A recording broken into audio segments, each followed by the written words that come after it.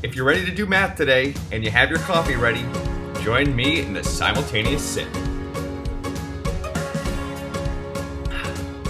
The question we're working on today is, determine the general flow pattern for the following network.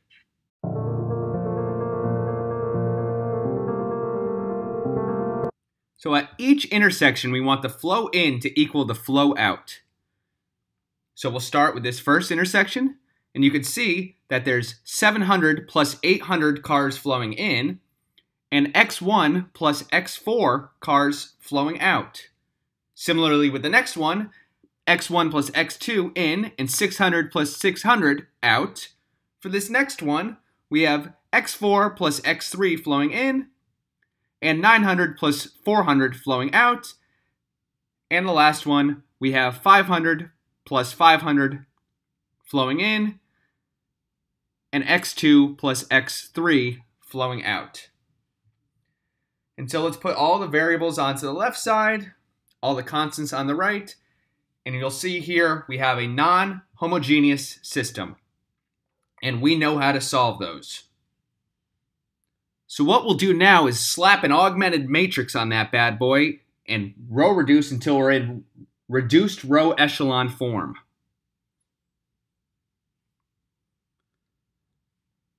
I, of course, am going to do this off screen because I spend too much time doing row operations.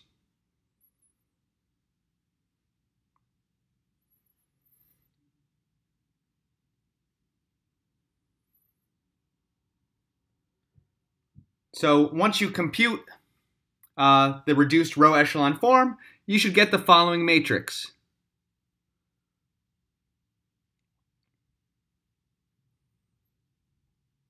And we could write the corresponding system to this matrix. And now notice that we have pivots in the first three columns, but the fourth column there's no pivot. So x4 is a free variable. And so we might as well write all of our basic variables in terms of our free variables.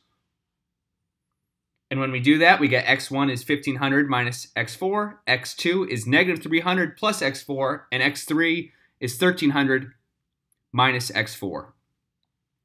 So our solution x is as follows. And now we could break this vector up into the constant terms, which is 1500 minus 300, 1300, and 0, plus x4 times the coefficients of x4. Make sure to subscribe for more Coffee and Math with Dr. Wesselcouch. Don't text and drive. Bye-bye.